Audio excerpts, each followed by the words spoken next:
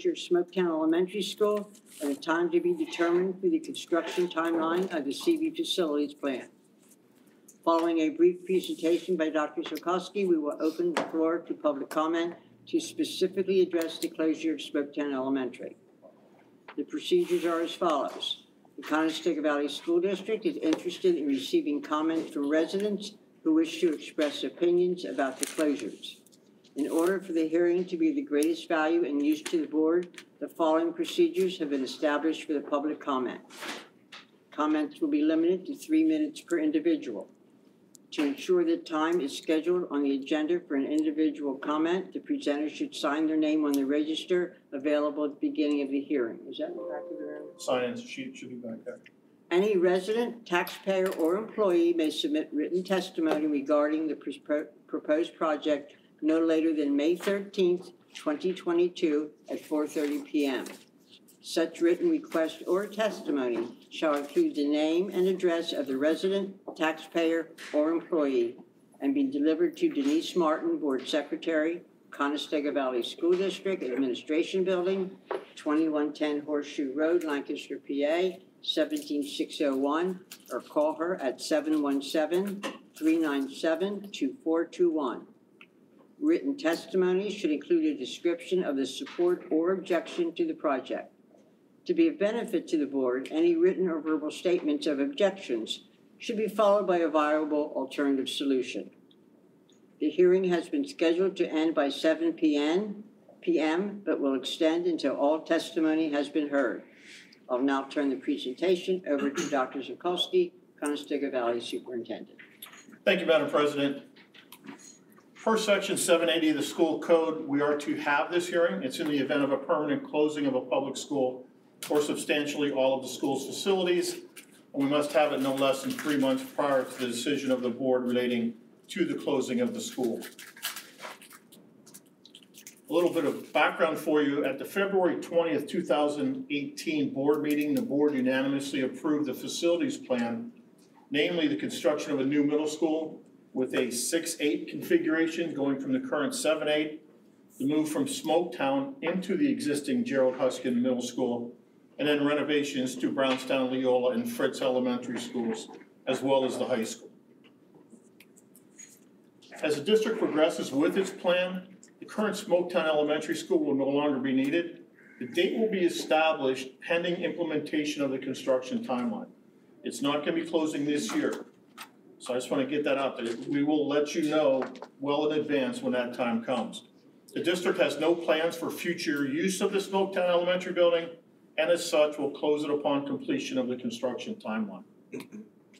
At this time, we'll open up the floor to any comments or questions about the closing of Smoketown Elementary at its due time.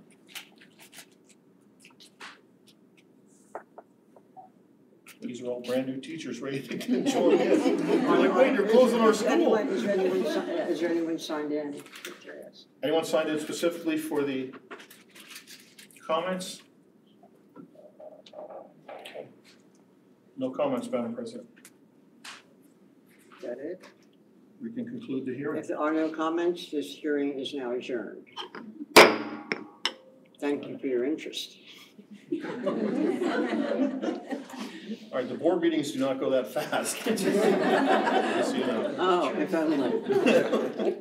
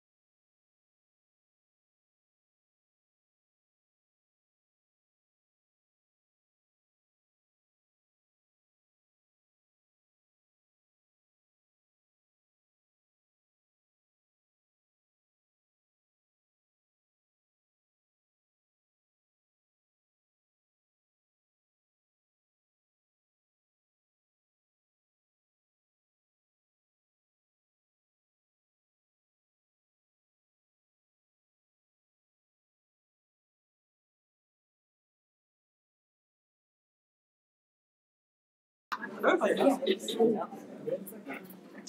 sorry, Yes, Madam President. That's okay. I'm calling to order the May 9th meeting of the Conestoga Valley Board of School Directors. Mrs. Martin, please report the attendance. 9 directors in attendance. And we obviously have a quorum.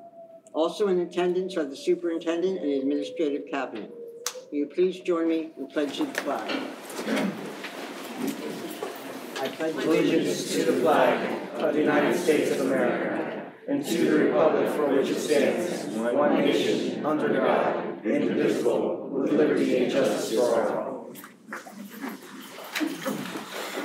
This is our work session, one of 2 meetings per month, in which we receive most of the informational presentations as well as discuss and deliberate future decisions. There are also some action voting items required on timely issues or to meet time-restrained deadlines. Our meetings observe the requirements of the school code, legislative directives, the original Act 84, the Sunshine Law, all subsequent amendments, judicial rulings, and our district policies to the best of our understanding and ability. All agendas and related public documents and details are posted on the district website. That said, I want to welcome everyone who's come this evening, all of you, who I suspect aren't going to stay all evening, as well as those who are joining us online. I would now entertain a motion to approve our agenda. Second. All those in favor say aye. Aye. Any noes or abstentions? If not, we'll move on to our first section, and Dr. Zukolski will introduce the first program. Yep, thank you, Madam President. Barb, I don't know if you're first or you're coming in second. We're coming in second. Okay, I'm gonna turn over then to Jay Grisafi. Jay is our transition programming teacher. And Jay, while I pull this up, if you wanna go ahead and kind of introduce your folks get with you. Yep, so I brought with me Melissa Garvey. She's our IU13 job trainer. She joins myself in the transition program at CV High School, which we established last year. Some of you saw us last year, and we presented about our program. And I also brought Derek and Mackenzie with me. Last year, this past December, Dr. Smith approached me about some needs to support the SOS group, and they had some hiring challenges to fill some of the custodial needs in the building. And he recognized, he knows the work that we do, a lot of the vocational instruction work that we do in our program, and he realized it was probably a natural fit for us to explore.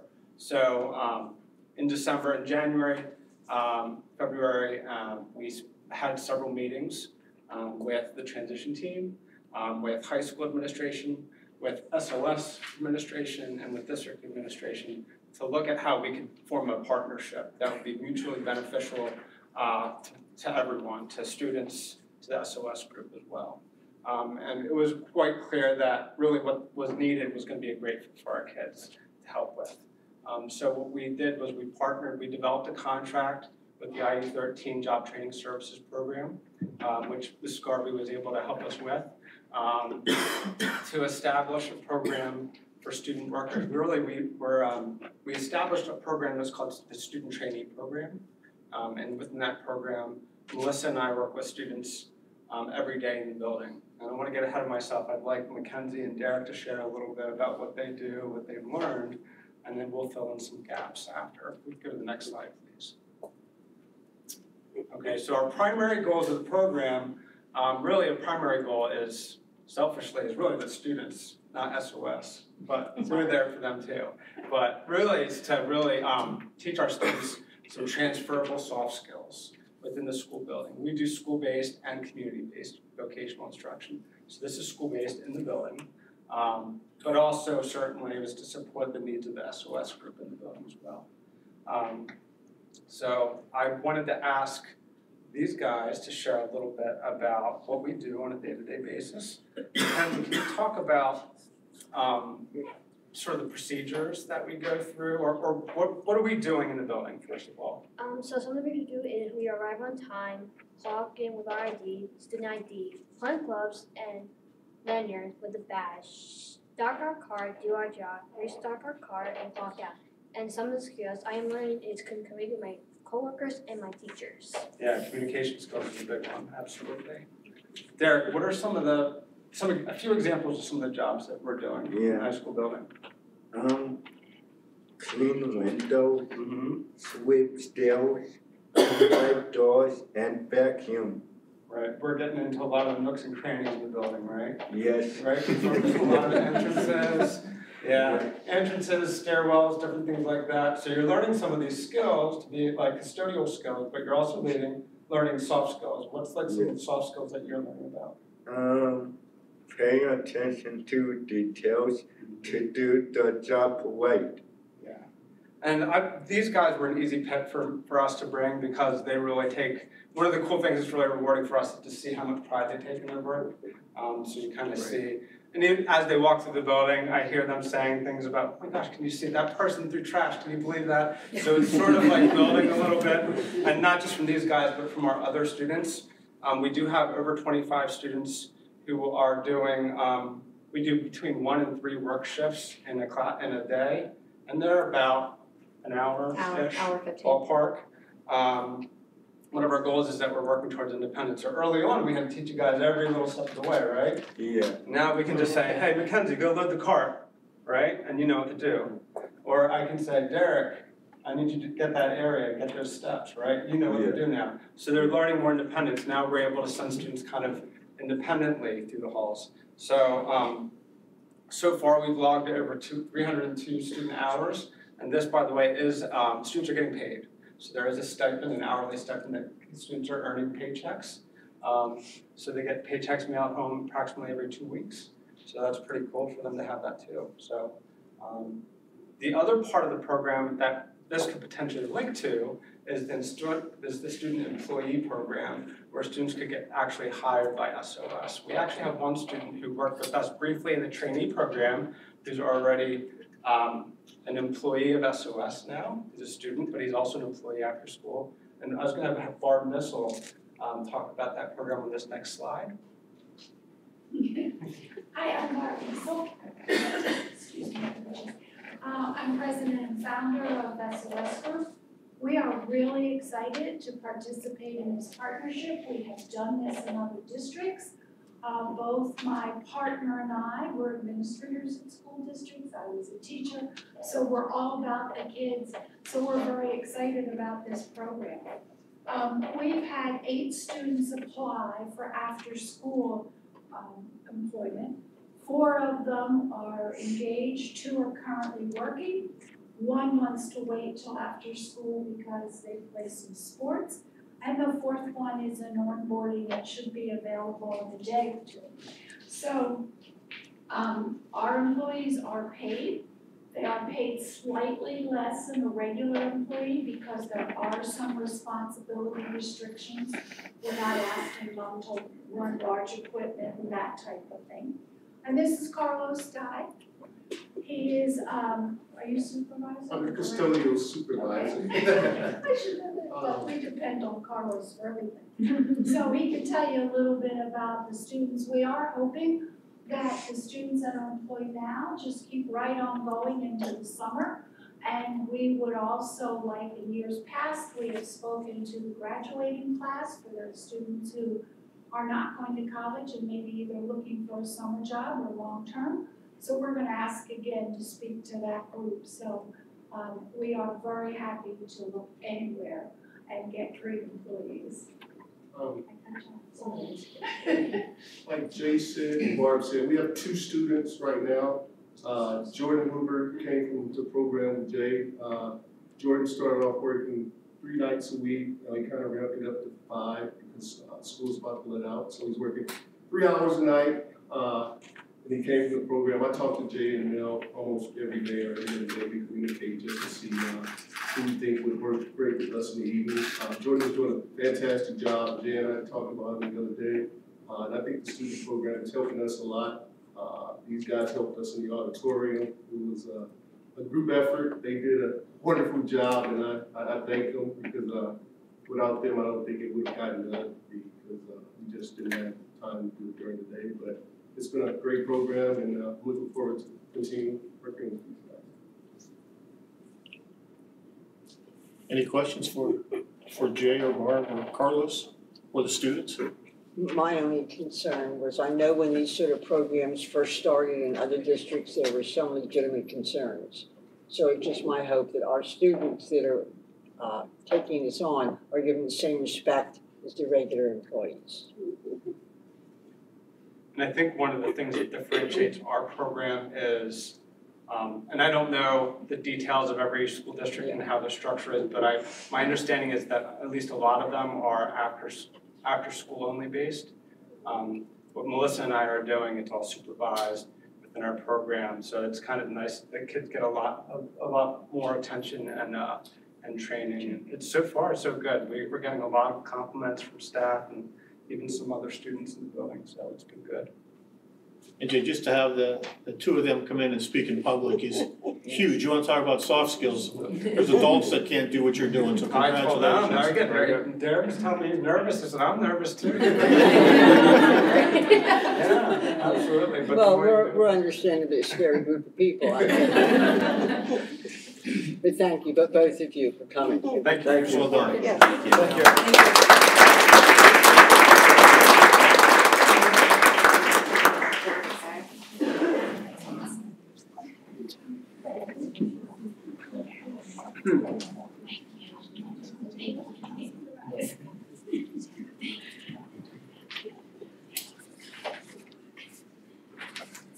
And Mrs. Kozer, our Assistant to the Superintendent for Elementary Curriculum, who's on our next program.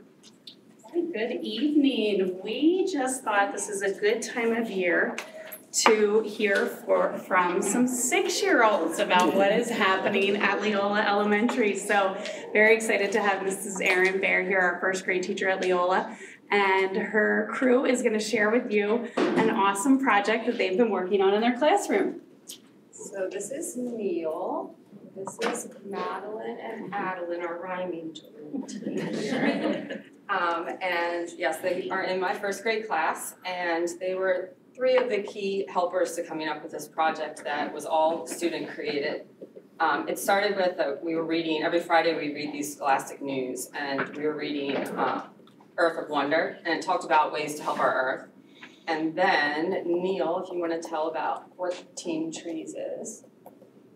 So for Team Trees, every dollar you donate is 1 new tree planted.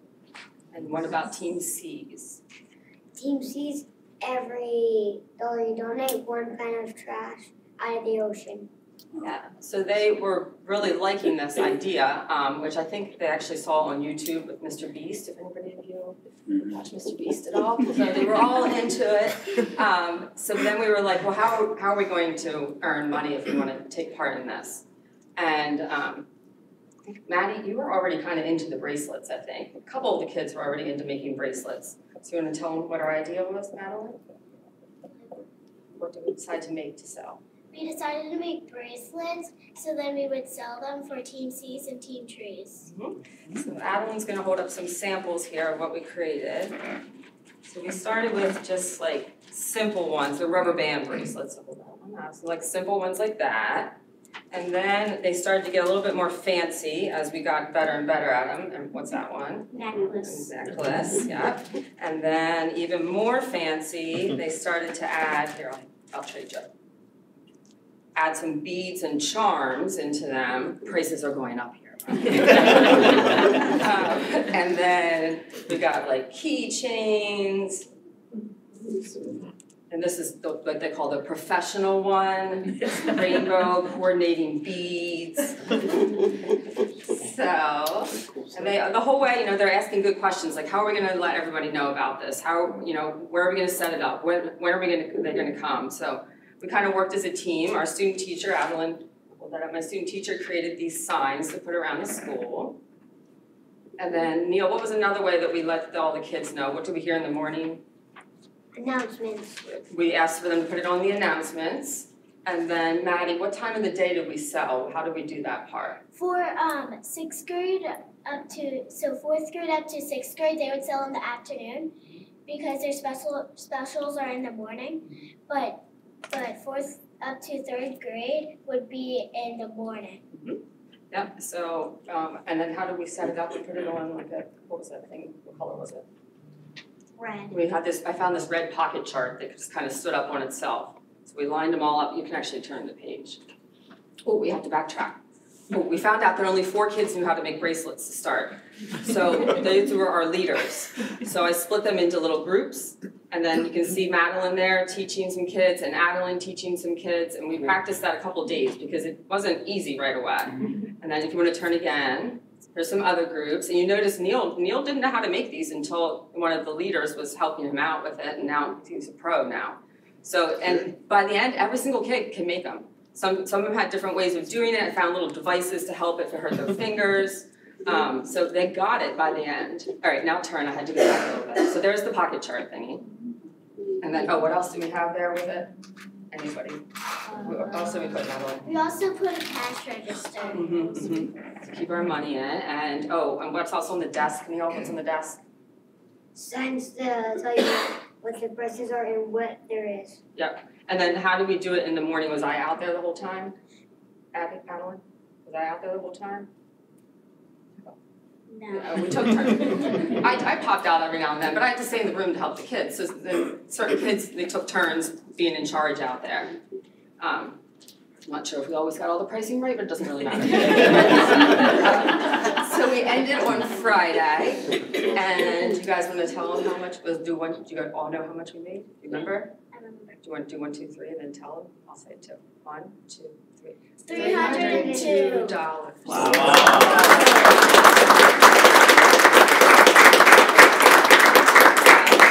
We had a significant amount of donations from family as well, but I would say all but maybe $40 to $50 worth was purchased. So think how many bracelets that is. We sold them. The regular ones were how much?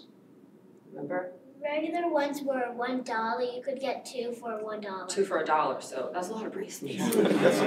They took them home. They took rubber bands home. Kids like that, I wasn't sure if they were going to come back. Actually, remembered, did it themselves. A lot of responsibility bringing those back in the next day to restock. We sold out a couple days as well.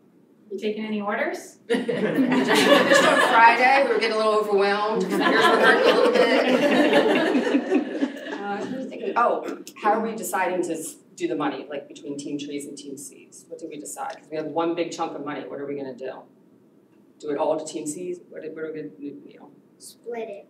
And what's half of 302? 151 and 151. He just did that in his head right I think that's it. So it's a successful, fun project. Awesome. All on that. So. Oh, thank Excellent you. work. Good job. Yeah, very good.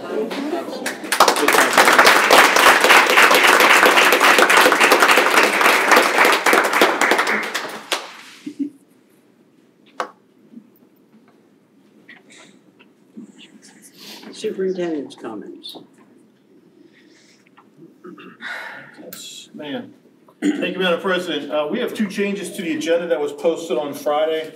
First, we deleted the agenda item regarding the transfer of files currently stored on microfiche. Yes, we still have files on microfiche. And Dr. Mann has been in contact with the vendor. We have a variety of file types, so the vendor needs time to provide a more accurate assessment. We're hoping to have that information ready for next week's meeting. And also on our 3-page superintendent's report, the longest one I've had since in my tenure, we've added Heather Mitchell, a Juniata College graduate, and she's highlighted in red. We've added her to the list of Act 86 eligible substitutes. We have almost standing room only here because we've been very busy in hiring outstanding educators to join us to start the 22-23 school year. I want to give a huge shout out to the teacher leaders and administrators who started the interview process with the candidates and who sent me an all-star lineup from which to choose. I also want to take a moment. Maribel Fernandez, where's Maribel? In the back there. Maribel is our HR director, and she has been instrumental in the onboarding process from posting the job site to grabbing the applicants to getting them to the teacher leaders. And then once that's all done, I think every one of those people, raise your hand if you've met Maribel already, face-to-face new teachers to be. We have a couple of them. The rest of you will after today. But again, a big thank you to Maribel for her work. I'm excited to introduce a number of our recommended candidates who are in attendance tonight so you can put a face to a name for these future buckskins. I'll start at the elementary level. Haley Peachy. Haley, are you here? There she is. Haley's a former student teacher at Fritz Elementary. After earning her early childhood education degree with honors from Millersville, she is currently a kindergarten teacher at Lafayette Elementary School in the School District of Lancaster. She'll be bringing her experience to the Loyola staff as a kindergarten teacher. So welcome back, Haley. Thank you. Anything you'd like to say to the board? Just that I'm glad to be back at CV. I'm a CV alumni, so it feels like home, so I'm glad to be back. All right, Marissa Grinder. Which elementary school? She'll be going to Loyola. Loyola. Okay, yep. Thanks. And Marissa. There's Marissa. Marissa is the definition of positive perseverance. She started her journey by earning a bachelor's degree in social work from Kutztown. She worked at the Boys and Girls Club of Lancaster before going back for her post-baccalaureate degree in early childhood from Millersville. While working at that, earning that degree, she also substituted, even took a long-term substitute position with CV to start this school year. She told me that when she walked into this boardroom, named after her grandfather, to accept the long-term substitute position, that she'd be back someday to accept a permanent teaching position. Well, today is that someday, so welcome, Marissa, back to CV. I'm back, thanks for having me. Emma Piron, there you are. Emma is a graduate from Eastern Mennonite University in Virginia and is just finishing up her first year as a fourth grade teacher at Lancaster Mennonite School in New Danville. Prior to that, Emma substituted as a paraprofessional Title I aide for Pequot Valley School District. That perspective, coupled with her teaching experience, makes her a positive addition as a year-long sub in the first grade classroom at Fritz Elementary. Welcome to CV, Emma. Thank you. Angelica Fajardo, I know you're here. There you are. Angelica is student taught with us in kindergarten at Brownstown. She'll be graduating from Millersville University with a bachelor's degree in early childhood education and a minor in integrative STEM methods. I was able to watch do a student-teacher observation, and Angelica has got those kids not just thinking, but doing. So I appreciate that STEM slant that you have. Angelica will be with us for the entire year as a long-term substitute, filling in for teachers on sabbatical leave from the first ground classrooms from Smoketown and Brownstown elementary schools. So welcome, keep staying around, Angelica. Thank you. Josh Bailey, there is Josh. Josh has a bachelor's degree of fine arts and art education from Kutztown University. We welcomed him back to education. He's got a very interesting story, so when you have time, just pull him aside. He worked as a museum director and then as a high school art teacher in York City and Lancaster. So you're thinking, there's no way he's going to be an elementary art teacher. Well, he's got a couple of young kids that have just turned his whole world around, and Josh will be joining the Loyola elementary staff as their art teacher. So welcome to CV, Josh. Gabby Versace. There's Gabby in the back. Gabby is finishing up her student teaching assignment at Fritz Elementary. She'll be earning her bachelor's degree in early childhood education with a minor in integrative STEM education methods. Gabby is also taking advantage of the Act 86 certification that we talked about. We added that one student teacher. Gabby is also substitute teaching while student teaching. The Loyola faculty is looking forward to welcoming her to their third grade team. Welcome, Gabby. Thank you. That's a lot of elementary side. Now middle school. John Skapansky. John is a Solanco graduate who earned his bachelor's degree in health and physical education from Westchester University and his master's in classroom technology from Wilkes University. He's actually being hired for 2 positions here at CV. You're like, how can he teach 2 classes? Well, let me tell you. He comes to us from Northeastern School District in York County and will be our middle school wellness teacher. And he's also our head varsity football coach, succeeding Coach Novak. John actually started his coaching career at CV as our defensive coordinator and quarterbacks coach. So John, welcome back. Thank you very much. And Travis. Travis is an Ephrata graduate, and we won't hold that against him. who is dual certified in health and phys ed and secondary social studies. He earned his bachelor's degree in secondary education social studies from Delaware Valley University, and he's coming to us from over the mountain in Pine Grove area school district, and will be joining Dr. Metzinger's middle school team as an 8th grade social studies teacher. Welcome, Travis. Thank you. Yeah, Travis came in interviewing for health and phys ed, and we're like, oh, social studies. Then I asked him which one, and he gave this passionate thing about health and phys ed. I said, now give me the same argument for social studies. And it was actually better. So we got him in the right place. Hannah Gaiman. Where's Hannah? There's Hannah. Hannah comes to us fresh off a student teaching experience in Manheim Township Middle School. They all know what they lost. She will have earned her bachelor's degree in secondary education English from Millersville. And if you enjoy eating at the Utter Choice in Ephrata, you may have seen her. But I told her boss, her mom, because we did call her, Hannah won't be working there too long because she's joining the Buckskin family. Welcome, Hannah. At the middle school. And the last one at the middle school, Emily Heikkinen. Emily, there's Emily. Emily's a Millersville University grad with a bachelor's degree in elementary education. Through Millersville, she also took advantage of the opportunity to study and teach abroad in Sweden. Ooh. She's an experienced teacher serving students in both Pennsylvania and Maryland. She's also an Apple Teacher Certified and will be joining the 6th grade team as we open up our new middle school. So welcome, Emily. All right, we've got one high school teacher tonight, William Bo Graber. Where's Bo? There he is. Bo earned his bachelor's degree in secondary education, mathematics. It's a great degree, Bo, from Penn State, and followed that up with a master's degree in assessment, curriculum, and teaching of STEM education from Millersville. So for anyone who's ever asked, why do we need to learn that math stuff, head over to Bo's class next year and check out the application part of math through STEM problem solving. Welcome to CV, Bo. Given the quality of the candidates before you, I can say without question that the future of CV does indeed look bright. That's all for tonight, Madam President. Thank you. That was really exciting. And I think one of the things that impresses me most is that we were able to attract teachers from a variety of backgrounds, a variety of educational backgrounds, and while still keeping our CV feeling, we're able to take advantage of student teaching to actually see these teachers in action so we can pick the cream of the crop. Bringing these people in from all these different backgrounds stops us from being isolated, stops us from being provincial, but allows us to still stay CV. And I think that's to everybody's benefit. The next item is board comments, and I will start with one to announce while the board did have a retreat, we also had at the same time an executive session last Monday for personnel reasons.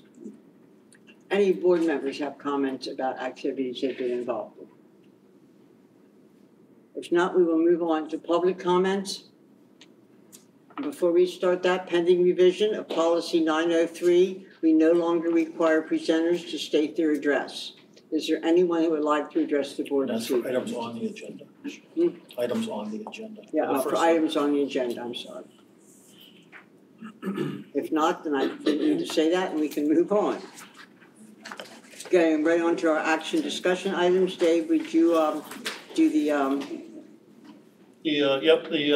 approval of the superintendent's report. Again, because of the large number of people that we're hiring over the summer, we will be having superintendent's report at every board meeting until August, September, until we're done hiring these great people. I'm really proud of the team that we've been able to hire early this year. It just seems we've got the quality people in, and again, the whole process has been very much appreciated. Do you want approval? I would like approval, yes, sir. I move that we approve the superintendent's report. Second. could we please have a roll call vote? Mr. Benigno? Aye. Mr. Talley? Aye. Mrs. Kapka? Aye. Mr. Dillman? Aye. Mr. Gensel? Aye. Mr. Hurst? Aye. Dr. Martin? Aye. Ms. Trowbridge? Aye. Mrs. Brown? Aye. I would like $30. Mrs. Heatherly Flesher is going to bring us the news about where the budget stands right now. Nope, I missed one. I'm sorry. I'm sorry, you are right. I jumped ahead once. Teresa I Dreger. knew I'd get back to that habit. Teresa Dreger, our Director of Food Services, has her budget to present. All right. Teresa, just let me know when to go to the next slide and Okay. I'll press the button for you. Good evening. Thank you for allowing me the time. Okay. Every year I think food service, this next year is going to be so easy. And every year. We think that too. Yeah, every year. No, it's a challenge. So before I actually get into the 21-22, if you can indulge me a few minutes, because I know there's some newer board members, I'd like to go back to March 13th, 2020, pandemic started. Because of that, our biggest challenge was, okay, how to feed the students. So thinking outside the box, I immediately knew I wanted to do a grab-and-go drive-through pickup. So that's what we did. We persevered. We managed to get all that done. And what happened in Pennsylvania Department of Education, or PDE, they also came out at that time and moved us. You could go from National School Lunch Breakfast Program to the SEMA Summer Option. That also gave us a higher rate of reimbursement. So we actually did that, and then they come out with various waivers for different things. So then going to the next year, all right, we had that year everyone was virtual at the end of the school year. So then coming back, still the pandemic, we continued with the SEMA Summer Option, and we had more students coming back to the building, but we still had quite a few virtual. So then again, the problem was, okay, where to feed the students? So again, thinking outside the box, we not only did bag breakfast and lunches, we continued with our grab-and-go drive-through virtual students there. Then we fed through the cafeteria. We also fed in the gymnasium. We fed in the auditorium. You name it, we were feeding, I think, from it. So that was that year. We persevered and made it through there. So now we come to this school year, 21-22. Now the first slide I'd like to say, the picture on the left is our cooking club we're so proud of. We actually was able to institute middle school this year. We did all the elementaries last year. So we actually have its 4 sessions. They do 4 different things.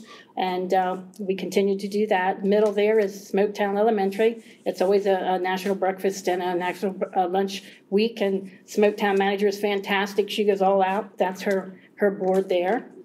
And the other side is the middle school young lady there. We actually had, I think, Mrs. Lefevre, a science teacher, come in, and there was a science lesson taught that day. They were learning about different flour and how the yeast goes and will break down in water. So that's those pictures. Next slide, please. Okay, now this year we continue to stay on seamless summer option. So because of that, and I'm also looking at coming through next year, unfortunately, the waivers are discontinuing as of June 30th. So then we are being told by PDE that we will be going back to the National School Breakfast and School Lunch Program. So with this slide, I was just trying to show a little bit of comparison. With that, unfortunately, that means we'll be going back. There'll be no more free meals. Parents will have to fill out the meal benefit application, and that's going to be, highly getting things out and trying to get them to sign those, because then you'll have your paid, free, or reduced categories.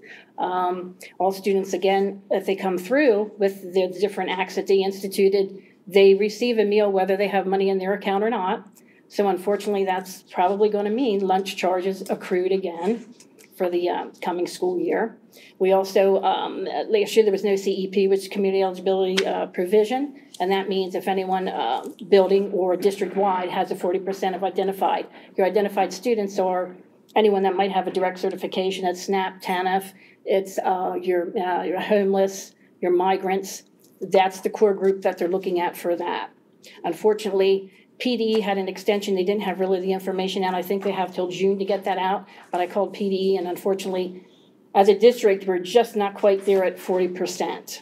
So, and the next thing they always institute is a paid lunch equity tool. In other words, that was the tool making sure the calculated meal price is necessary for the weighted average, and we're not paying for the free and reduced, that the paid isn't paying for that. And at a current one for the 21-22, our price difference is $3.18. And as you can see, elementary is $2.50 and secondary is $2.65. and the 22-23 has not been out yet. So once that comes out, we'll make sure we, see that there. And again, we have a lower reimbursement with the school lunch program compared to the seamless summer option. It's much higher. Next slide. Again, meal service in review. We had the waivers, continued our curbside, which I had already mentioned, July 1st. SSO, we also had, like I said, a much higher reimbursement from the federal department. And then March 1st, we actually instituted an after-snack program for the high school learning lab. And then our 2 audits that you have every 5 years were actually both this year. Our administrative review, that has been accepted. We had the one correction there was we had that one blurb in the policy that we had to change. And the procurement review, we're still, everything has been submitted, but I've had no response yet from them. So that's kind of still open yet. Okay. Next slide. Okay. Now, these are our served breakfasts, and we go back to the 16-17, and you can see the biggest difference from 21-22, where, we had 11,000 were virtual, and we have 105,000 were in. And you can see the huge jump because of the waivers and everyone being free. Participation has picked up, and every month it just seemed to grow and grow, which is fantastic. A lot more students are getting those nutritious meals that need it. But unfortunately, with the waivers and things going away, again, it'll be meal benefit applications filling in. Next slide. Same thing for our lunches. As you can see, it was picking up. Way back when we had some problems with our paid lunch students, and we actually worked to get that up, and we were doing fantastic. Pandemic struck.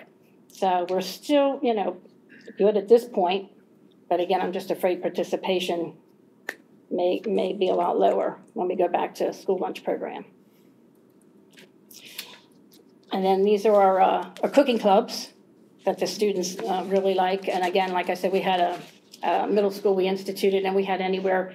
The first year, I think we maybe did 10 or 12. This year, we tried to do 14, 16. Some of them we even had 18. Some students just came, and we had to get permission slips, but we did. So that was great there. And there's our cooking clubs. Okay. And then this slide here is really wonderful because we don't know once they go home. The thing is to give them cooking skills and things to use at home. We try and put things on that, they would have at home and can make. And this was actually, I believe, one of the granddaughters that sent this a slide. Her grandparent was the granddaughter, and her sister were there at home, and they actually made the Cajun chicken rice soup. So we know that they are learning and paying attention, and that's great, life skills there. Now, ongoing challenges is certainly, replacing our equipment that we have there. I know we have the district freezer that we're looking at, trying to get the condenser and compressor unit because that's just constantly going down. I have student trays I need to get. High school, unfortunately, we did get some trays and we did get some dinner plates in, but unfortunately with, feeding, because even this year, for I'd say maybe half, 3/4 of the year, we were feeding secondary in the auditorium and in the cafeteria. But what's happening is the students were literally throwing our permanent ware away.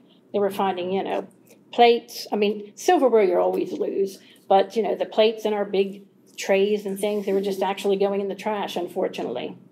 So now I need to replace those.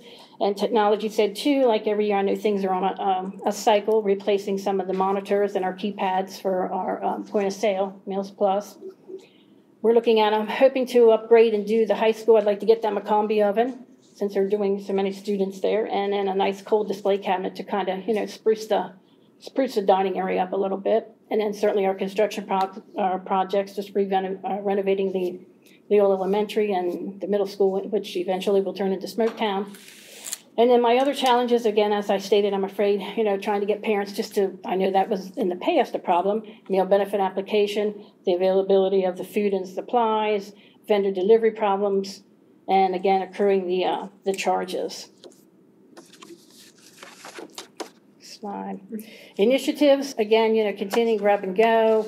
I'd like to hopefully, possibly start up if we can. Again, it's so difficult there to get the get students when they're not in curriculum and instruction for starting up some committee meetings to get their feedback on our menus and things. Again, applying for any grants that might be out there and available, getting the marketing out there, doing our farm to school, doing DOD, fresh vegetables and things. And our biggest thing on there we're going to try and do, and I know Mrs. Koza there has either funds available or maybe a grant, I wasn't sure, but possibly instituting a summer cooking club. We're looking at doing it maybe the second, third week of June and doing it Monday through Friday. And we're going to expand, taking the students that hopefully were already in the club. We send invitations out. So we're hoping to get maybe 12 of those back and just expanding on that, maybe doing sandwiches a day or soups a day and desserts. They always want to do baking. And unfortunately, on our regular club through the school day, we really don't have the time. But now we're looking at maybe 8:30 to 1:30. Doing that and having them, learn how to clean and everything, do the kind of whole thing for the day for the meal. So that's we're looking at there. And I have a Red Rose meeting coming up with one legislators that's going to be there. So we always try and give them our input and our information there. So that's coming up too. So just good communication. Now the food price outlook is terrible. As for going to the grocery stores. Because that our main goal this year was, what to feed the students, because that was our main problem this year. Most of the students were back in class. We had very few, as you can see on that side, virtual. But our problem was, what are we feeding them? It was time for school to open, and we did not get a delivery because of the labor shortages. They don't have the drivers. Well, then when they hired a few drivers, then they didn't have what they call the pickers, people to go and select to put the food on the truck to bring it to us. So we made an emergency menu, thank goodness, of our commodity of food that we had there. And then it just continues to snowball. When you're at the grocery store, there, you don't see things on the shelves. It's the same thing with here, with food service. Manufacturers then decided, okay, well, we're making 20 products, we're going to go down to 10 products. They said it's easier to make, one single donut than it is to make a small sleeve of donuts with 4 or 6 in. So that happened there. Then every month I was getting things saying, oh, this is discontinued, that's discontinued. And it's still difficult to find even just breakfast items, because then it came through, okay, well then this and this is better, but then, all right, then they don't have the labors at the manufacturing. Okay, well then it was supplies. Then we couldn't get, Dart was discontinuing the styrofoam containers. And then you heard, okay, well then we can't get the plastic cup for our cereal, or we can't get the foil for the top, or we can't get the foil for our Pop-Tarts. So we couldn't get Pop-Tarts in for so long. So that was the biggest thing this year is, what to feed the students. And then with the soaring food costs, everything is just increasing astronomical. I know we're paying about $12 and some cents more for a case of chicken. Our canned fruit went up $4.23. And it's just on and on. We do a CAFCO bid, and we're a part of that. But unfortunately, again, every month I was getting emails, unfortunately General Mills can't hold this, or Tyson can't hold that price. So it's just continual to go up. Okay. Now I put this in. This was the last information that I actually had for the paid lunch price report. Now actually, as of today, there were some emails going back and forth, and I know Ephrata, I think, is going to do a 25-cent increase across the board. Cocalico, I think, was looking at possibly a 10 cents to a 25 cent. Pequay Valley, I know, is doing a 10 cents. They're asking the board to approve.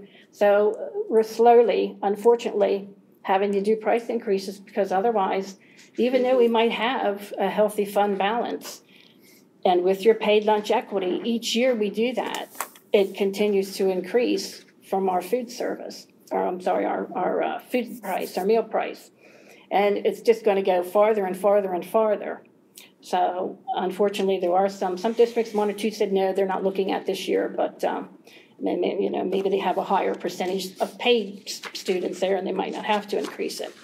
But unfortunately, they came out with this paid lunch tool saying that, yes, okay, if it get to this point, now we only have to do a minimum of 10 cents. But if you don't soon increase, it's just going to continue to go. And eventually then you're either going to have to do a substantial increase, or you'll have to do like every year an increase. And we had a healthy fund balance some time ago. And unfortunately, then we continued to lose. So then I think we did a 10 cent in 2016-17, I think was our last increase. And we did a 10 cent and that was just for lunch. So, okay, 22-23 concerns and recommendations. I had asked, we were doing our CAFCO bid, they were opening it up, but my meeting isn't until maybe another week or so. So I called the president and said, can you tell me, what's the percentage? What are we looking at? How far from last year to this year? And she said it's at least a 15 or 25% increase in food costs. And she said, that's probably even way low because they were just starting to go through the bid at that time. Again, the paid lunch equity, free and reduced is not subsidizing the cost of the paid meals. And our weighted average, again, is $3.18. Again, I just stated our last increase was 10 cents. And if we look at 18 and 19 was our last actual information that we had for paid lunch meals.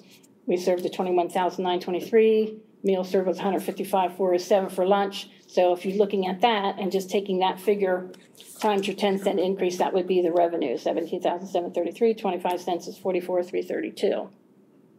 So I'm recommending tied into with the paid lunch, a 25 cent increase across the board for both breakfast and lunch. And if we do that, I'll also have to look at faculty meals may have to be increased. And a la carte with our, increasing cost, we normally do cost plus the 40%. So some of our a la carte, maybe our chips or ice cream, what have you, may have to also increase.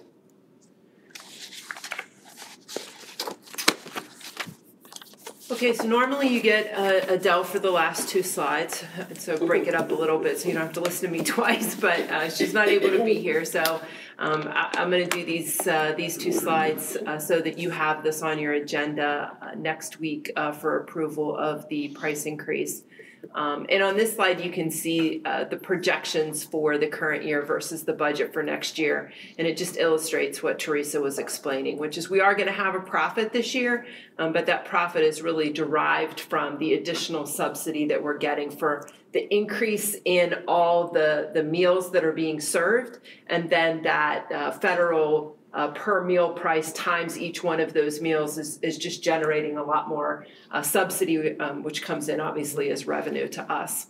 So then on the 22-23 budget side, you're seeing we're dropping that revenue off. And that goes back to what Teresa said about the waivers are going to go away. So we're going to need to go back to kind of the more traditional operations where, full paid kids pay full. There are certain student populations that pay either that pay a reduced rate, or then certainly some kids are at the free rate. So taking that revenue out, and then we did build in some additional expense, again, due to what Teresa was talking about with the supply costs. We heard the same message at our business managers meeting last week that it's going to be a 20 to 25% increase on a lot of those food and supply items. As a matter of fact, there were a couple of items that were actually looking at a 50% increase. So it's just going to be tough for us from a supply standpoint in the regular budget, let alone in the food budget, which is obviously so driven with the food and the supplies that they need to be able to paper products and things to run the operation. So if you go to the next slide, Dr. Z, it's a little bit small, but you can kind of see the budget. It's probably a little easier for you to see on your screen. But if you look at the federal subsidy line about halfway through that top revenue column, or revenue row, you can see the increase there went up by about $500,000 in 2021, and then again a big jump when we went into 2021-22, again due to the waivers. And then the reason it wasn't as high in 2021 is because we hadn't seen quite the explosion in the number of meals being served that we saw. So the two things coming together this year really drove that number much higher. And then on the expense side, again, you can see where if you look at the big food item costs with the food and the milk and supplies, again, about halfway through that section, you can see, some years more than others, but, kind of running in that $700,000 range up to over $1 million for this year. And then we're projecting it to be very similar for next year to everything we just described. So we are looking at projecting a deficit for next year. Now, the deficit that we have there, the almost $200,000, would be without the 25% or 25-cent increase. As Teresa said, if we put that in place and raised another $44,000, then certainly we're close to $150,000 deficit. And we are in that going to make sure that we do some of the equipment items that Teresa had talked about. You can see some of the capital purchases there. So we'll make sure we get some of the things in place that we need. There were actually some other grant programs that came through. So we're actually, what you see there, the 58,000, excuse me, is only part of it. We're going to use some of the other grant monies that came through to supplement and do some other equipment items for the cafeteria for next year. So if you have any questions on either the budget or the program, please ask. This is the one time a year we have Teresa come to the meeting so that if you have those questions, you can ask her directly. Do our parents know now what changes are coming? Not yet. They will. I'm working with Katie. Yeah. We put out for the seniors first, if they have any extra funds. She just put that today, and I have another letter that's going out this week that'll have everything listed to let them know that unfortunately, as of now, I know there's a senator that's still fighting and trying to get something approved that, it's universal meals for at least one more year, but it doesn't look that good.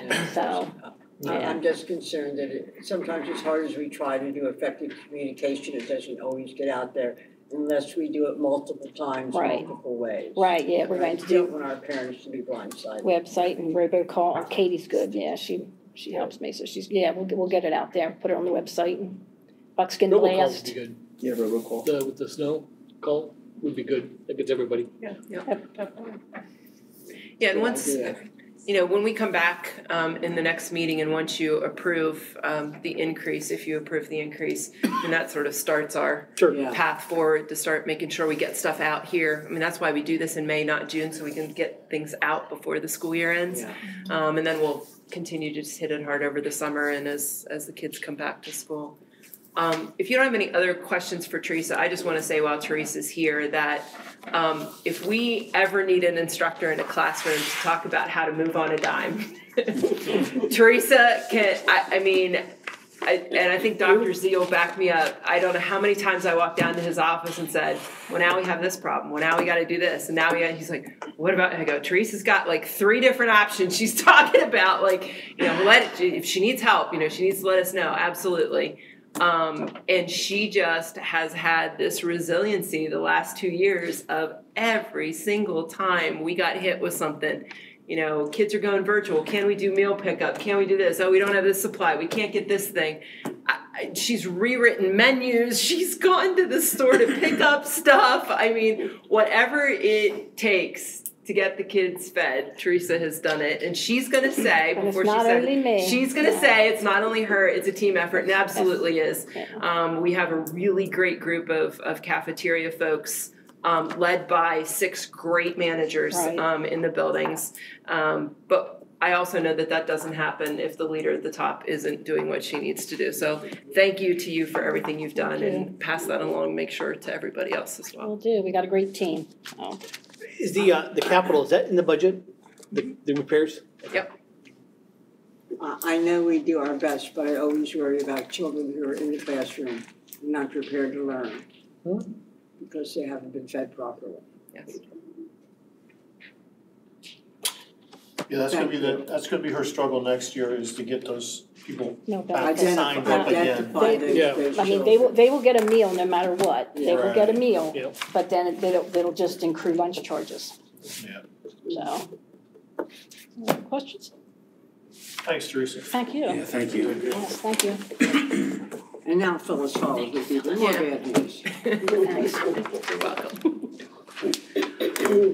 All right, so that was sort of, a microcosm budget there. You got to see that. So now we're going to pull up and go to the district-wide budget here. So we're going to start with, on the very first slide, taking a look at some of our revenue sources. And wanted to put this up here because if you would compare it to last year, what it really is illustrating is The green section on the left is showing a fairly dramatic increase of about 7% in federal funds. So this is what you're going to see. And if you look at the green bars on the right, you see 3 million and then another 4 million. And so each year going forward, as this federal stimulus funds play through, you're going to see that green section get larger. And I show that to you just so we know that at some point that money ends, and so then the green section has to get smaller. So what we're trying to do is, as we go through, is prepare ourselves for that and make sure we have a plan for what's going forward. Within the local section, so it has decreased from about 75% to 70%.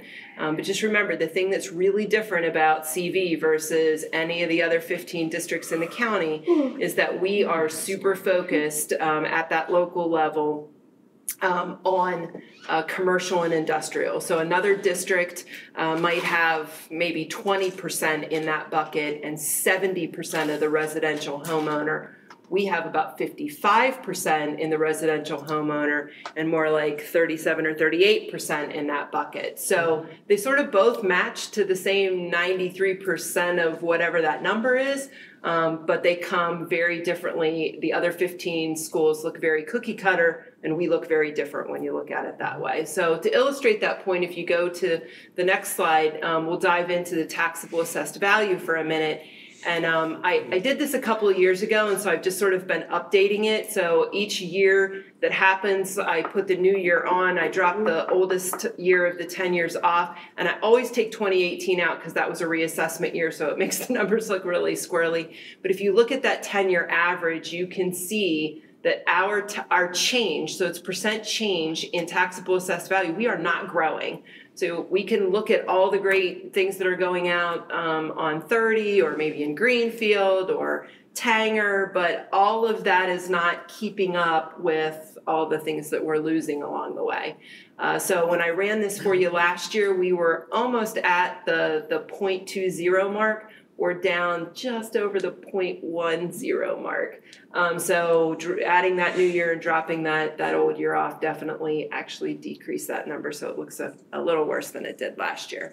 The next one then talks about our millage rate. So, millage rate can get confusing to people, like what does that really, what does it really mean? What does it really talk about? I actually like to focus on this thing that's called equalized mills, because what it's intended to do, I mean, the calculation is there for you, you can sort of read it, but what it's intended to do is say, when you compare districts, what does an assessed value package look like in one district compared to another district?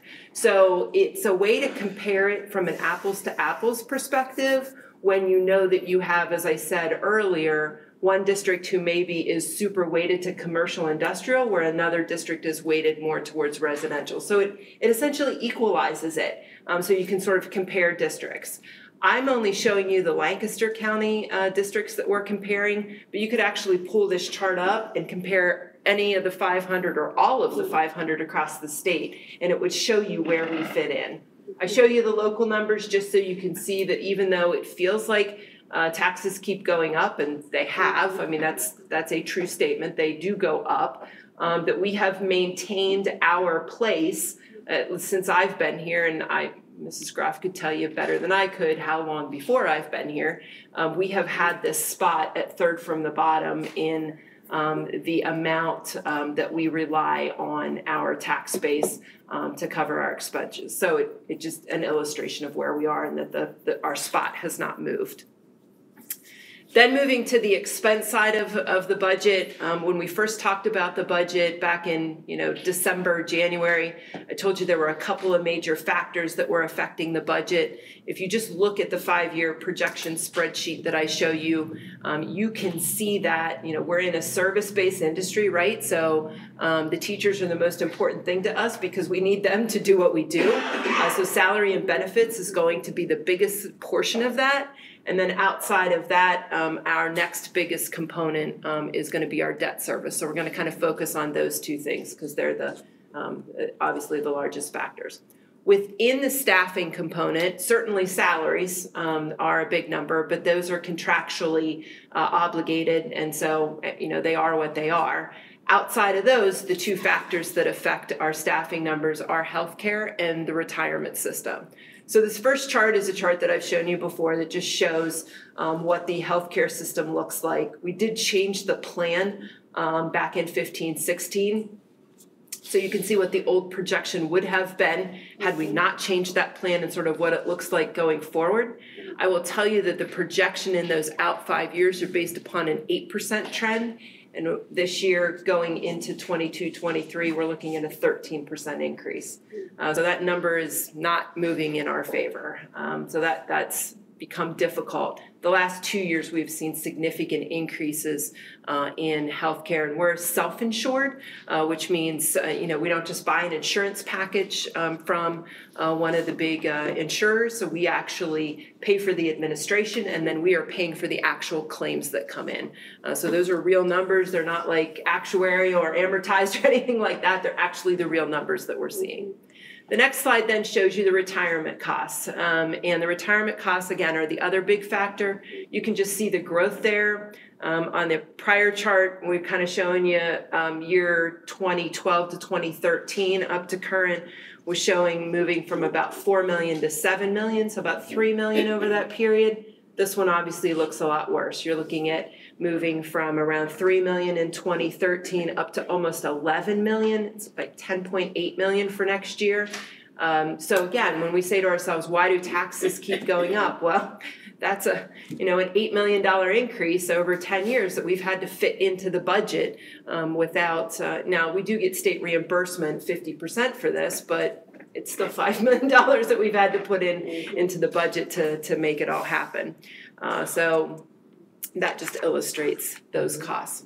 Then the next one shows you, so I just want to touch on this cyber charter one because I know Dr. Mann had mentioned it before, and we went back in one of our prior presentations and we went back and looked at our projection numbers because I think the last time I had said to you when we looked at 2021, we knew we had a lot of kids that were in cyber school, and we knew that 1.3 million was high. We were hoping that it was going to come down this year, down a little more next year, and I don't think we ever thought we'd get back to the 600,000 to 700,000 we were in 18 and 19, but at least if we could get closer in that direction, and just confirming for you that number is not moving for us. So we definitely need to keep those expenses in the budget to fund those services. And then the last one, as I said, the other really big component, if you're just looking at total dollar amounts in our budget, is debt service. After Scott was here, and had Tim with him, and you approved the bond issue, which Scott will be here next Monday to give you the results of that. Normally when he does that, I ask him not just to show you how our deal went, but compare it to some other deals in the market so you get a good flavor for how we came out. But we did get that debt issued. The rates were favorable to us to do it, and we got some additional benefits that were able to be negotiated as part of that package. And I don't want to steal his thunder, so you can talk about that next week. But I did ask Allie to update this chart so that you could see the full in debt service of everything that we have borrowed at this point. And you will see a little bit of a bump there in the next couple of years, and I'll talk in a couple of slides about how we're gonna deal with that and then get to our level debt service going forward. So for the 22-23 budget then, next slide is the timeline. You know where we are. We're giving you the preview of the budget. Your job next week will be to adopt the proposed final budget. So we will come back to you next week with everything that you saw in the 5-year projections on that PD 2028 form. Adele and I usually work on a nice narrative that goes with it, which is a written document, obviously, and that can sort of be like your, at church or the grocery store or the gas station or wherever people stop you and say, why is CV doing X, Y, and Z? That'll be your couple of pages to refer to help carry that message. Next slide, Dr. Z, then just a recapitulation of where the index is. So the way we have the budget structured right now is with the new rate of 14.966. We are not proposing using the exception. So certainly that would be an option, but 4% is probably too high for our liking, and I'm sure too high for yours. So we're going to try to do all this within the index this year. The next slide then goes into the budget summary. So this is the slide that I showed you back in April. So just kind of where we started, where we got to, and then as we move through the next couple of slides, we'll show you where we are now. So some additional changes that we made since April. That looks like a really big number in interest earnings, and you're probably thinking, wow, did we miss something there?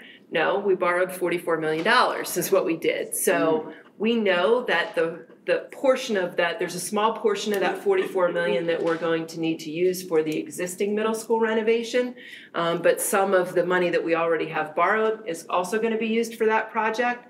So since we've now pushed Leola for a year, we will now be sitting on a decent chunk of that $44 million for 18 months to 2 years before we have to touch it.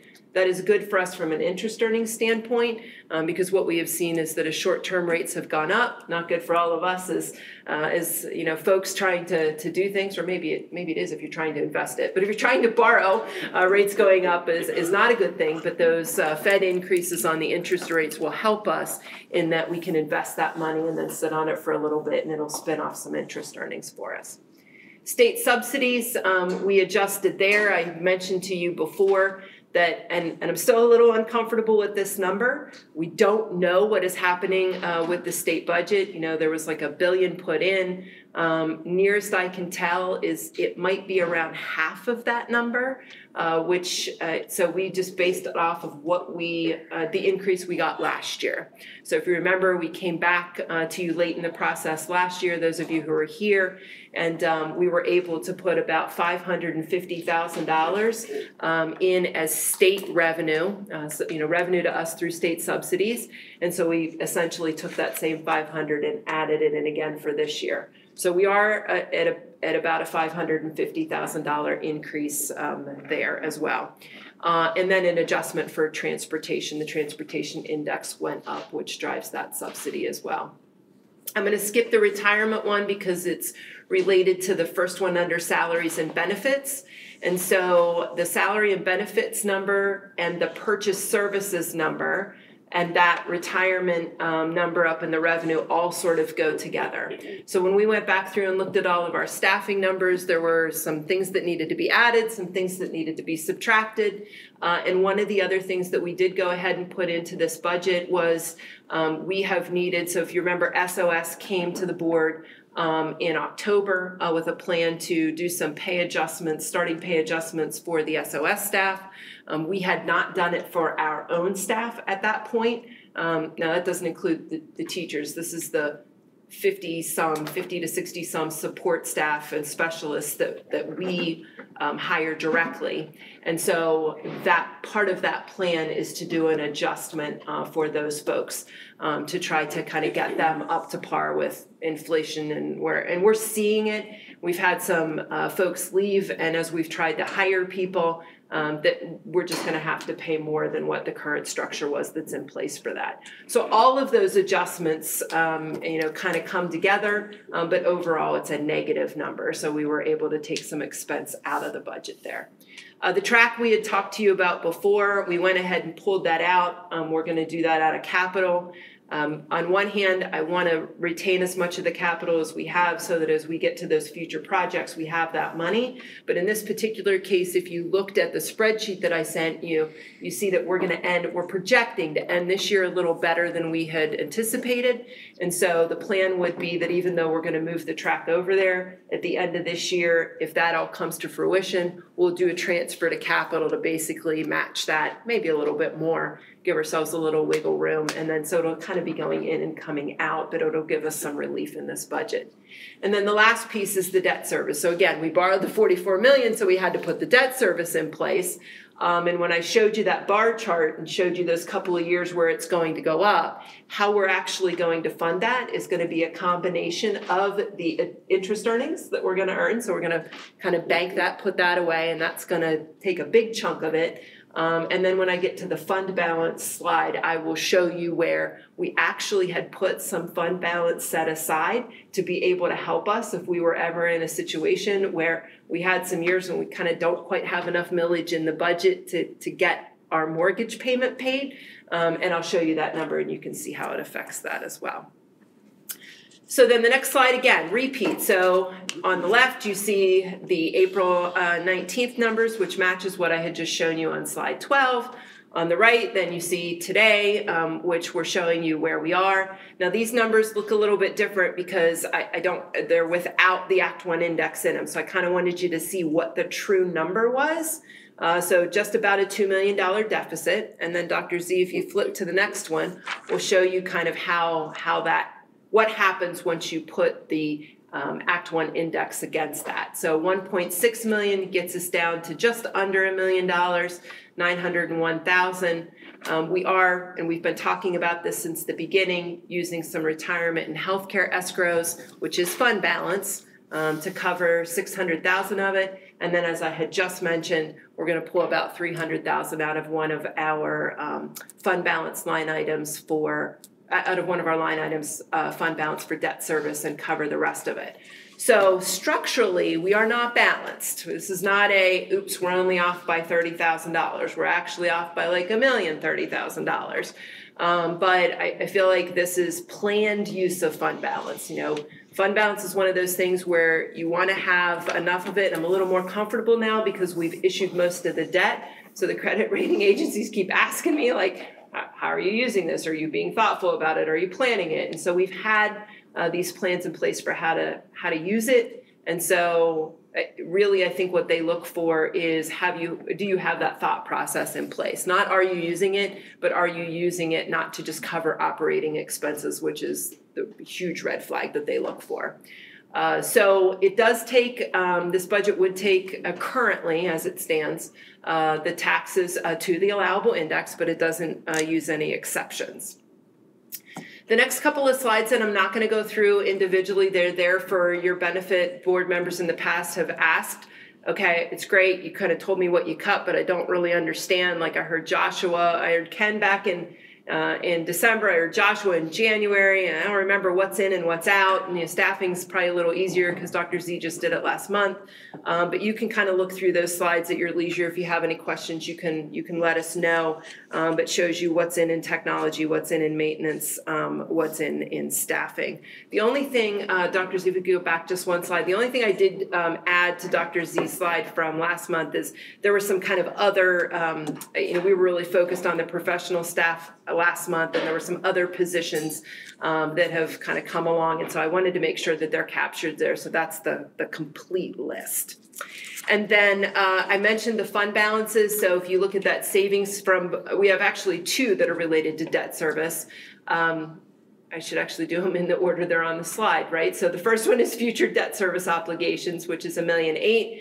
And then 3 down from that is the savings from bond refinancing. If you remember in the past, that was about a $450,000 or $60,000 number. So taking that $330,000 out still leaves us with about $130,000.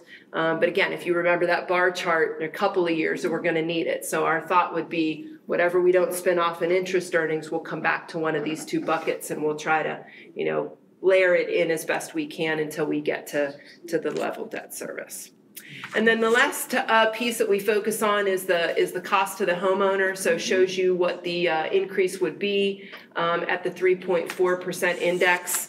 And one thing that I probably should have covered a little bit in more detail earlier, but I'll do it here because it fits, is if you noticed on the spreadsheet that I send, the 5-year projection that I send with this, you will notice that the real estate number, and there's an offset that is property tax revenue that we get from the state. It's basically a subsidy, that those two numbers were highlighted, and it's because it changed. So for the first year, and I can't tell you how many years, there is a May 1st date at which the state has to certify to us it's basically the gambling proceeds, what the gambling proceeds are.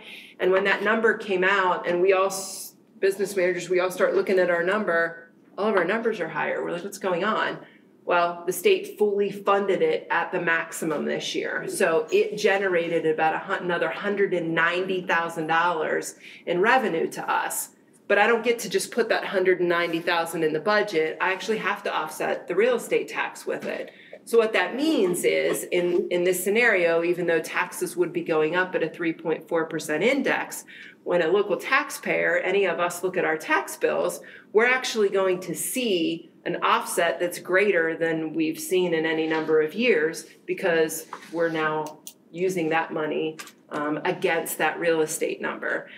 So again, about 190,000, over, I think we have about 11,000 properties in the district. So it kind of gives you an idea of where we would be. The whole boat, the whole 898,000 would be about $80, $88. So you can, kind of gives you a gauge there.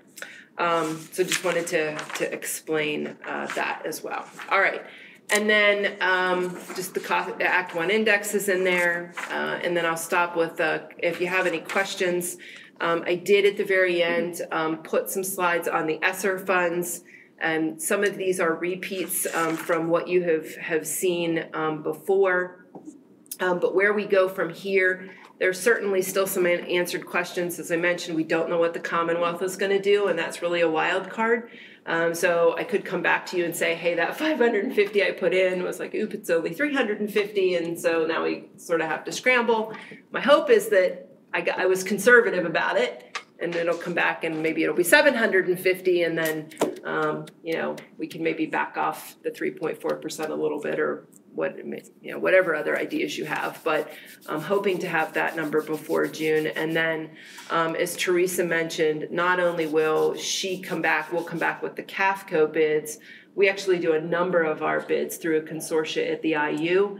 And those were those price increases I mentioned. So as we see how that plays out, we'll be able to have some better numbers there as well to share with you going forward. So let me stop there and see if you have any questions before we go to the ESSER piece. Just so everyone understands that the money from the gambling that comes to us, that's not taken off your tax bill, it's taken off your assessment before the tax is calculated. Correct. Before somebody thinks that's actually money coming off your tax bill. Right. Well, your tax bill will actually be less because it'll come off of the assessed value of the property. Discount off of, what that calculation was. And I will get back to you because I did not have time to do this in advance, but I'd appreciate if you would take a look at some point as your 5-year projection between 22-23 and between budget and 23-24 projection. You have expenses going down, but I couldn't find a line item to explain it. Okay, 22-23 budget. I found a $20 reduction and a $257,000 reduction. Okay. All right. But at the end of the column, the reduction is $3 million, and I'm not sure I understand how that calculation. Sure. Yep. But I'm not going to take up time tonight. No, we can definitely take a look at that. And then the last piece is just, again, the ESSER component, and the only slide that I will stop on there is this one, which shows you the plan over the next 4 years of how we're going to spend the money. And if you look at the 7.6 million that's in the 22-23 column, you should find the same 7.6 million on the expense side of the budget, the whole way at the bottom, under reserves. And obviously the other 851,000 is within the budget, so it's a little bit harder to see. But those numbers should match and kind of give you an idea of how that money. So if you see, why did the budget go up so much in an expense from last year to this year? It's because we've got a bulk of our spending in that year. And if Dr. Z would just go to the last slide, the reason we're doing that is because we're the timeline. So, one major timeline ending this September, and then that's for the smallest ESSER piece. We've already spent that. That's not an issue. But the two larger pieces are rolling off in 23 and 24. So You know, we were trying to build as much into next year's budget as we could in order to give ourselves maximum flexibility that if we got behind on anything, we could go into 2024 and not run up against the deadline. That's it, that's all I have. Thank you. So from a process standpoint, the next meeting, we'll vote on the preliminary budget, it'll be a roll call. And that'll be something that they could take and they could post and do their thing with it as we finalize it up for the final budget vote. Just Yeah, set no, timelines. we'll do the same exercise in June. If there are any changes, we'll come back and we'll show you what the changes are. And usually not. It's not very much. If we go through this, right, normally there aren't quite as many changes. I know it probably feels like we go through it a couple of times, but we sort of whittle it away as we go through each month. This is where the rubber hits the road. It does. Is the reality. It does. I have always appreciated our ability to stay at the bottom of that list. But when you're writing your check for your taxes, you don't think about that. But a couple things too, is that 80% of your budget, you almost can't touch. Oh, yeah. It's, At least. you know, and you don't want to, if you go with the minimum, you're not even going to make that. So the more you go in a hole every year, it's just going to take you longer to dig out. That's why we've been very careful about not getting into There's no way we can hole. control that change. Yeah. I mean, the state legislatures, It does. can make a change there. But we went through a 10-year period. We literally doubled property taxes, and we will do that again. Yeah. It's for a good cause. Oh, no doubt. For kids, for the kids. No doubt. So Thank you. Well, if you think of anything, you know, certainly reach out the next week and we'll get it together for you. Okay, Dr. Zukolski, do you have an updated Lancaster County Academy budget? We do, it's posted, Okay. it's for 22-23. They're looking at a 1.9% increase for the slots. Yeah. Not that, but for a slot that you can put a student in. Yeah. We have 11 slots that we contract out with them, and Dr. McFadden did a great job at our board retreat explaining LCA. Well, what I did not have is when the board, when the Joint Operating Committee was presented its budget, we made a change in salary. And I do not have any update.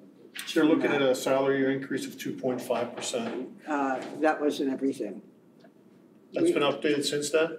Mm-hmm. Okay. Okay, so I'm not sure how they're going to incorporate that into the budget. If it's Dr. McFadden's salary. Okay. And we changed that, so I don't know how that affected the budget. I don't think it had a big impact, but I haven't seen those numbers. What we'll do is we won't put this on consent next week. Normally we would consent and we'll just double check the numbers. Okay. So if the numbers are as presented, it'll be on consent. Okay. If they're different, we'll pull it and make it an action discussion item. Okay, I'd appreciate that. Okay, thank you. Policy review. Yep. You and Katie Meyer are going to. Katie's gonna start off with the news one, 9/11. And I will say that in talking with Katie, we both found the same thing. Our policies are about 6 years old. That's just more the language. The content stays the same, but it's reformatted better. PSBA has sent down a more comprehensive look at how the policy should read. So this, like Dr. Z was saying, is a lot of just reworking, not necessarily inaccurate, but just outdated language. Some of it certainly does not belong in there anymore, and you can see that with the red deletions. A lot of this was taken off local districts that have updated their policies more recently than we have. The one thing that I noticed, the big thing we took out was that the principal of each school will be responsible for maintaining liaison with the media. That doesn't happen here, nor should it be in our policy. So that's not how we operate. We don't have the principals do that, so that was taken out. Everything else was kind of in line of what we do, but just now in writing the responsibilities of the chief of communications. It was pretty standard updating, things we currently already do, we just want it in writing. Mm-hmm. There's a line in there that talks about the communication rep. Mm-hmm. Yeah, I have no idea who or what that is. Well, it says, so the chief communications rep is the board or his designee. So normally that would be Dr. Z. Okay. If he needs me to step in for him for a certain matter, that would be his designee then. And where did I miss that line? That is in now called delegation of responsibility, which was previously 9/11/300. 9/11/300. We just added or his or her designee to the end of that Or it sentence. says the chief communication representative for the, is it? Yeah. Okay. That is the line I missed. And a lot of those numbers 1 through 6 don't apply Yeah. to Dr. Z, they apply to me. But between the two of us, we will cover those responsibilities. Okay, I get it.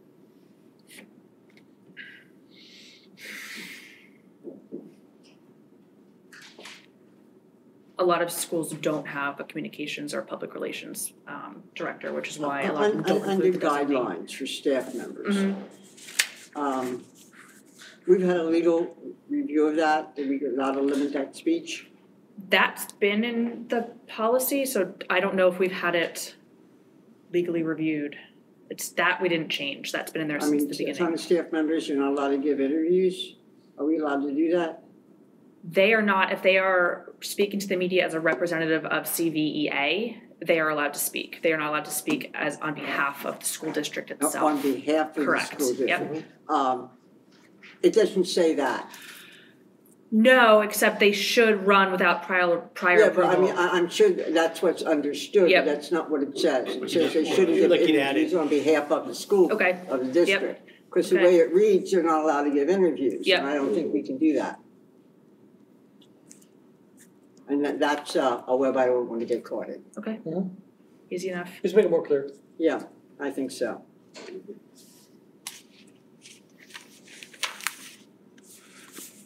Ready to go next one? Mm-hmm. All right. 912, it's really cleaning it up because, where am I? The educational institutions. The out-of-district placements and the community, that's more of a administrative regulation that falls under there. How we should do it, make available to facilities, that's a 707 policy. So it's kind of keep it simple is the reason we went with the PSBA and the one that's been adopted by other districts. Everything else has been picked up in other policies. Yeah, that was my question. All that stuff shows up elsewhere. Correct. And you'll see the same thing in 913. You'll see we're deleting our existing one because it talks about PTOs and booster clubs. We already addressed all that in other policies, so this is truly for non-school organizations not connected with the school. Did we consider accommodating Market Street Sports in this? I'll find out where they fit.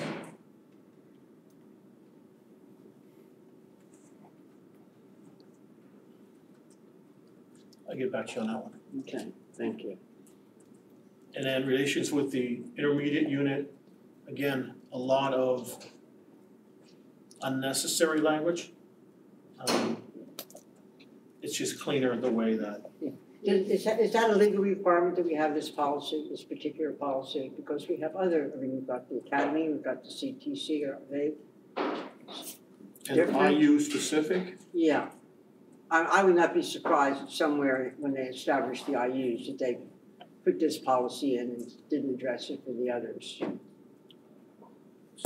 I'll find out. Okay, thank you.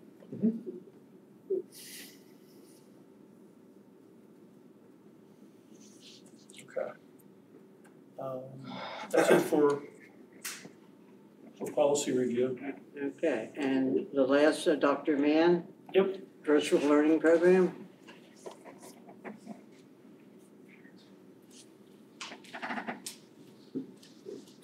Good evening. Hopefully you can make this rather quick. We've been using K-12 solutions at the elementary level for our virtual academy since probably 2010. And we've been using Odysseyware as a virtual solution from grade 7 to 12 for about the same amount of time. And over the years, we've had a pretty good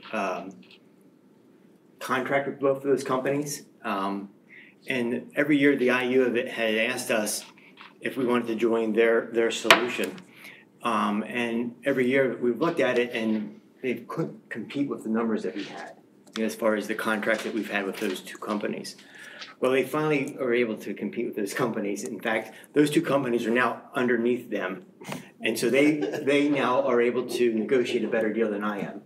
So it's taken them 10 years to get to me, but they finally done it, which is great, because now we're not on an island by ourselves. We're able to work with other districts, and as an example of that, Mel Upton has been attending what's called their Enriched Virtual Forum, which is a monthly meeting of like Java Group. So we're meeting with other districts, and sharing ideas and things like that. It's, as an example, one benefit of doing this.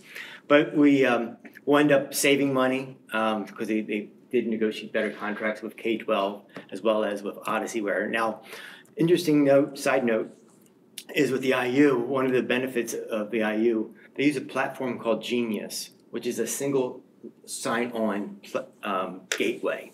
So we use that to log into K-12 or use it to log into Odysseyware. The IU also has other programs on the backside that we could take advantage of if we need to, because there is talk that Odysseyware is being bought out by some other company and being gobbled up. They morph into something else. So, it's always a shifting landscape. So I'm recommending that we do this year sign on to the IU. And what that means is we would be accessing K-12 and Odysseyware for now through their platform, and the contract would be with them rather than with those individual companies. I noticed in the contract it talks about a kind of census number to determine your charges, and it was left blank. Will that be filled in by next week? Yeah. And the same with, talked about optional support services. None were checked. Are we not taking any of them? We're not, no. Okay. And that's what's kind of nice about it, is that if we need those services, we could opt for them, but we don't need them. We're managing all that internally, so we don't need their support there. Okay, any questions? That'll be on consent next week. Okay, thank you. Thank you. Next is review of next week's tentative agenda. Anyone have any questions or concerns on the agenda at this point? No, ma'am. If not, this is another place in the meeting for anyone to address the board. Is there anyone who would like to speak? If not, any board initiatives or announcements? I will tell you that I have asked the Vice President to take a couple of you and become an advisory group, basically recommending what we do about treasurer and secretary elections. So I don't know who he's going to do. It'll take it probably about 30 seconds to make that decision, and then we'll move on. I'm sorry, can you repeat that? We have to elect the secretary and the treasurer for the board. Okay. Okay? Right. And that used to be a board member, but now that we're a second-class district, it can't be a board member. So currently we are, and our policy allows us but not demand that we use the chief financial officer as our treasurer and Mrs. Martin as our secretary. Right. We can choose to continue that or to change it, and we're just asking them to tell us which they want to do. Right. Okay? I thought you were saying he's putting a committee together? Yeah. Oh, okay. A 30-second committee. Technically, you have to have a committee. I tend not to call it committee because there are rules regulating open committee meetings. So I'm on the same page it's sort of an advisory group to let us know what, they polled a couple of people from the board and agreed that they recommend we do one thing or the other. Right. Gotcha. It's procedural. Yes. Right. Just one thing I did do, probably should mention it, went to the middle school concert, which is awesome. Yes. The choir and orchestra and band. It's great to see musical instruments and kids. Yeah. And especially with all the craziness going on and how much we invest in that. But it was real interesting in the high school, because when you look at the high school seniors, Mrs. Sheffer had those kids in orchestra since 3rd grade. Oh wow. And now they're graduating. So that was really kind of neat to see that hot cross buns to Mozart is what they're doing. So it's impressive, the music program here, and I like investing in that well-rounded educational. Well, and that paid off. piece of If it. you remember last month, we were recognized as one of the best school districts for music education. Yep. It's awesome. So that's cool stuff. It's good stuff. Yeah. Anything else? If not, I will entertain a motion to adjourn to executive session for legal and personnel reasons. Second. And everyone out there should feel sorry for us because we have another agenda almost this long looking at us. What's that? I said we have another agenda Oh, that's fine. almost this long looking at us. All those in favor of that adjournment motion? Opposed or abstained? We are